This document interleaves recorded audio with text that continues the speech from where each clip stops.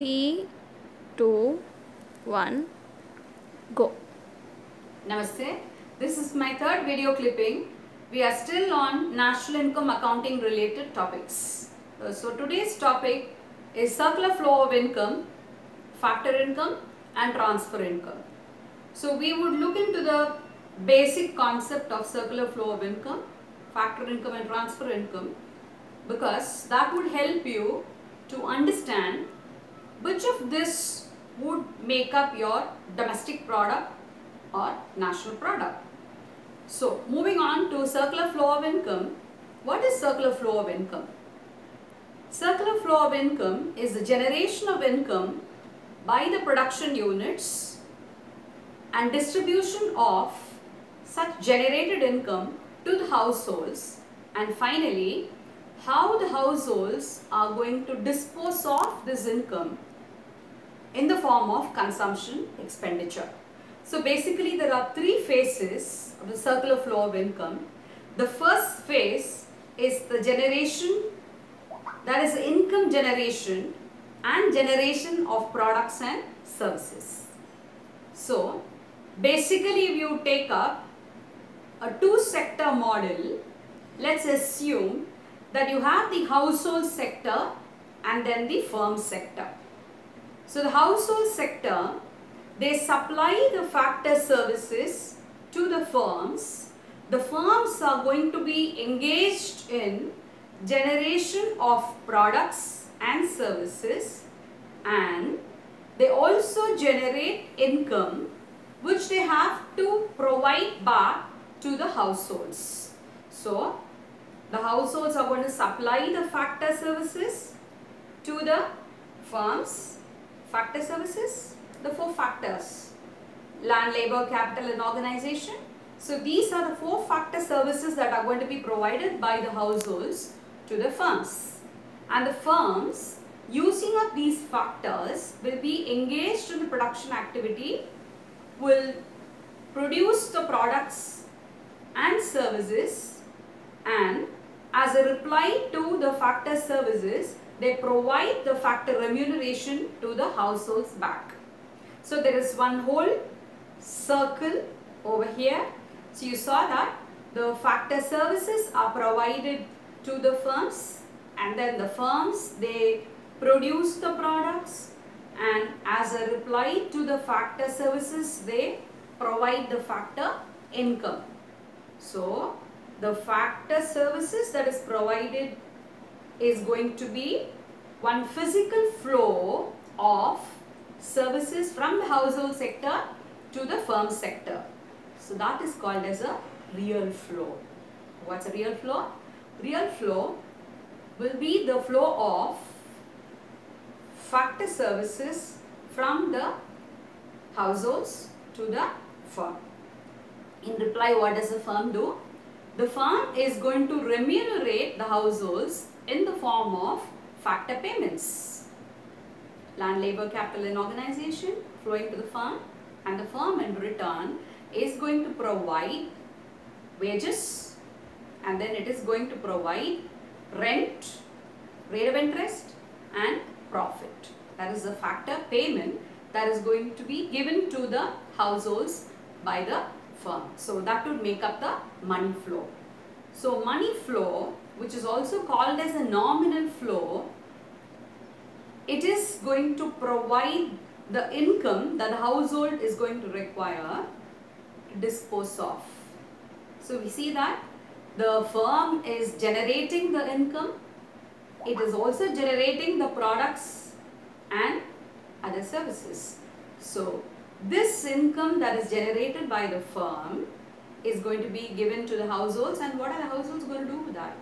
Obviously, they are going to spend their income on the products and services.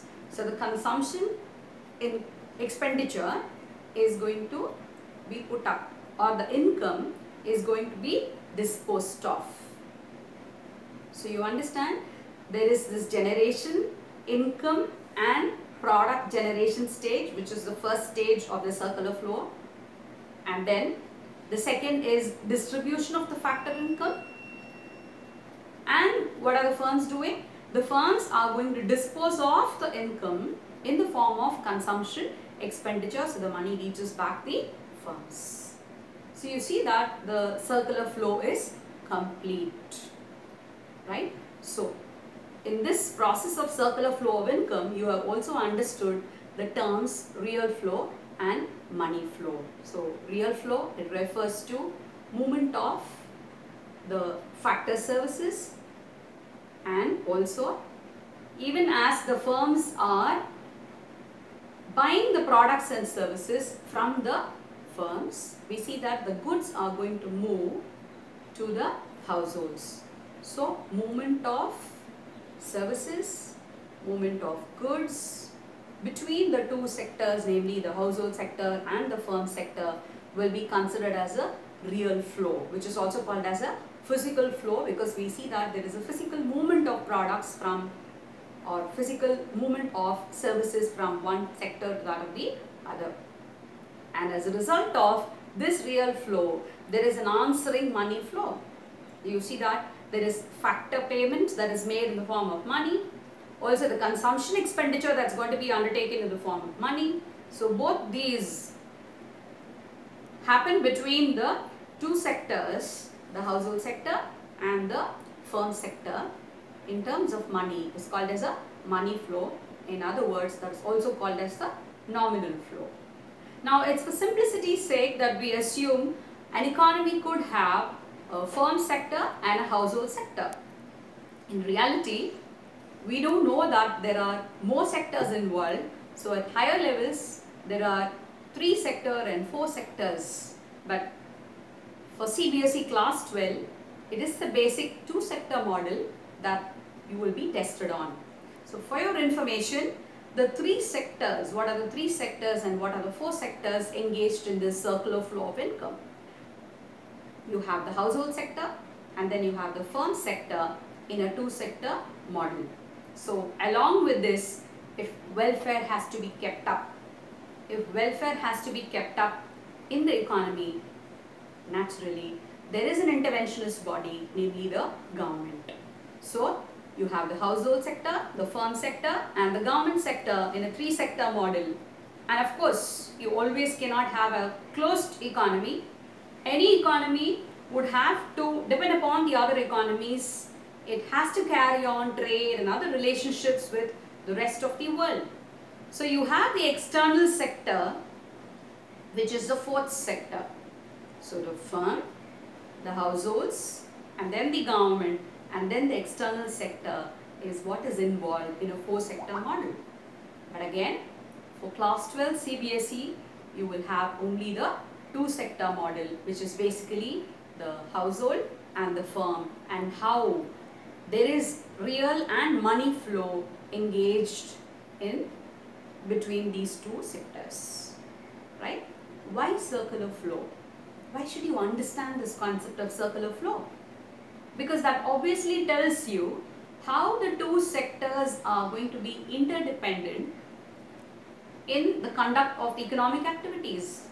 Production, consumption, exchange, capital formation. So you see that the basic economic activities, for conduct of the basic economic activities, the sectors have to be totally interdependent. So first thing, the circular flow of income tells you how the sectors remain interdependent. Number 2, it also tells you about the equilibrium and the disequilibrium that could arise in the circular flow, how there could be leakages and how the leakage should be plugged in order to keep this circular flow intact, how the leakage should be plugged with an injection, you would understand. So what is this equilibrium? What is this equilibrium? Ideally saying, whatever income is going to be received by the households should be disposed of in the form of consumption expenditure. That is, Y should be equal to C. The entire income should be disposed of. But we see that in real life that doesn't happen. Now there is this, small safety security reason, saving up for the future, abstaining the current consumption, all that's happening in real world. where the population ends up saving a small bit. So when the entire income is not going to be spent on consumption, when a part of it is going to be kept aside as saving, what happens is circular flow. The circular flow gets disrupted because some amount of money leaks out of this flow. That's a leakage. So saving over there is a leakage. What do you do with this? Because to that extent of the leakage, the circular flow shrinks.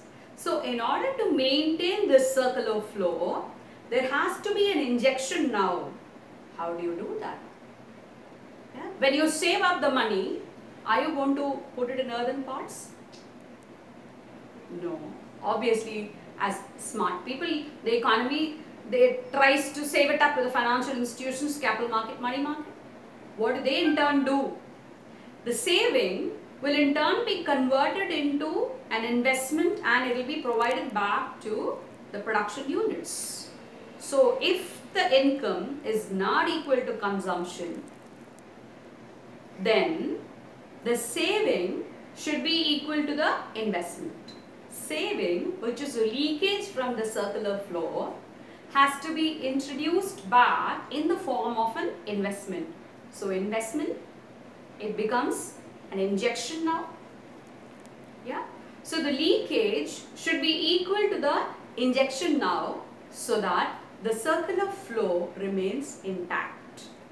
Right. So will the economy now stay at the same level? You mean to say that the money goes round, goods and services go round, and there's no development, there is no growth? No, of course. There will be development, there will be growth. So maybe in the next chapter in income and employment unit, you will understand how there is going to be a greater development and growth that is going to be triggered off and how the economy forges forth. Now, back to the circular flow concept, what you have understood is how the sectors are interdependent, how they can be an equilibrium of income and consumption expenditure. If not, if there is going to be a disequilibrium, if there is going to be a leakage, and how there has to be a injection which is going to maintain your circular flow intact. And at last, you understand the level of economic activity that happens in a particular nation.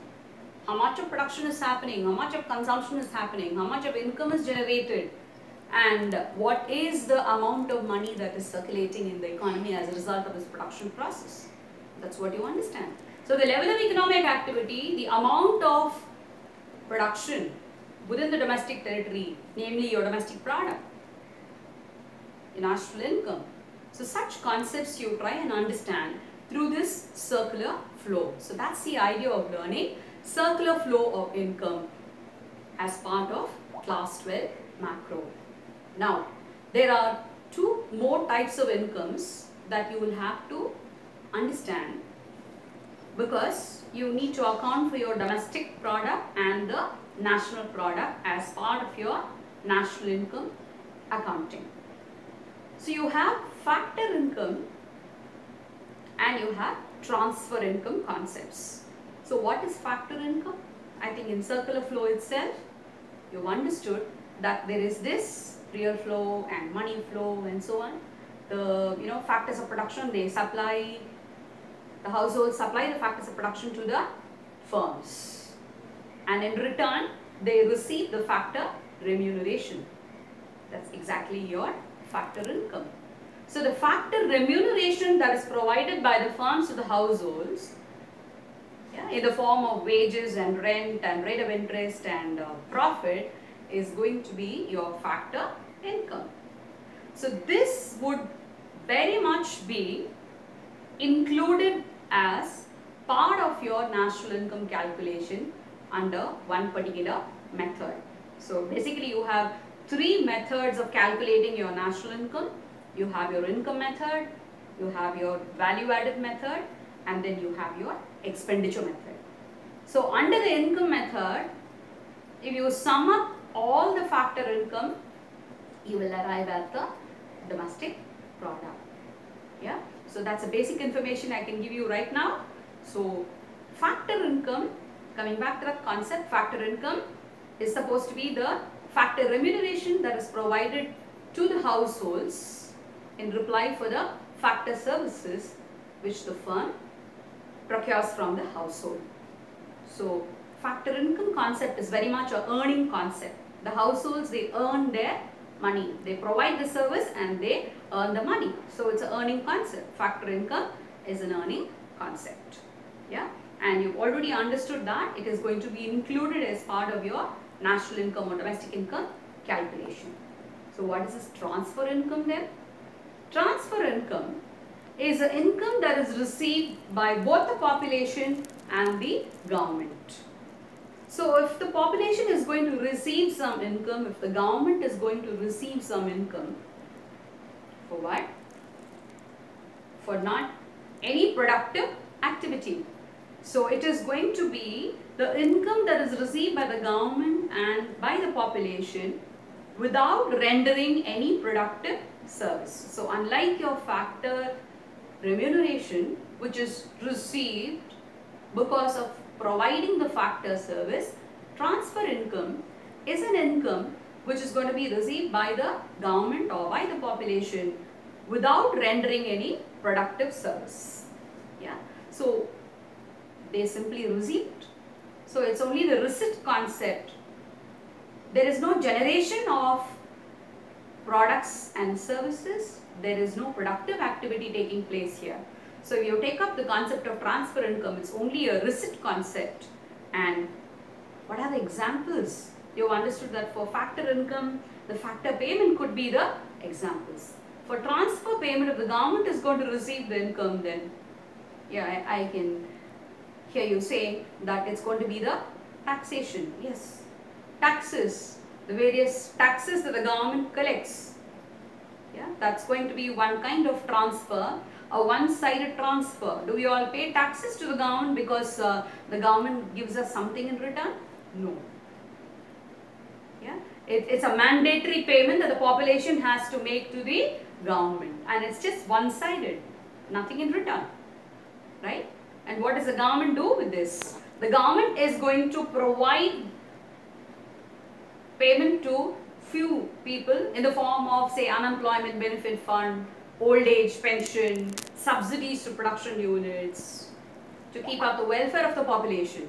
So all such payments that the government is going to make to the population to maintain welfare, again it's one-sided. Old age pension, do they get something from the old people? To keep up the welfare of the population, it's going to be provided to the population. Again, unemployment benefit fund, subsidy to the firm. These are all monetary support that the government is going to offer to the population to keep up welfare. So there again, it's all one-sided. So transfer payments, they are called as unilateral payments. That is one-sided payments. None of these will be included as part of your domestic income or national income calculation. It would be only the factor income which would be included in the national income or domestic income calculation and not your transfer payments.